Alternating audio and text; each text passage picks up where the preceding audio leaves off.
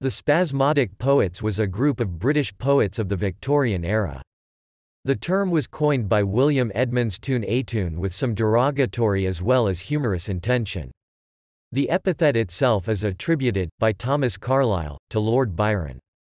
Spasmodic poets include George Gilfillan, the friend and inspiration of William McGonagall. Gilfillan worked for 30 years on his long poem Night, but he is best known for his encouragement of the young Spasmodics in his literary reviews written under the pseudonym Apollodorus. Others associated were Philip James Bailey, Richard Hengist Horne, Sidney Thompson Dobell, Alexander Smith, John Stanyan Bigg, Gerald Massey, John Westland Marston, and Ebenezer Jones. The term spasmodic was also applied by contemporary reviewers to Elizabeth Barrett Browning's Aurora, Leigh, Tennyson's Maud, Longfellow's Golden Legend, and the poetry of Arthur Hugh Clough.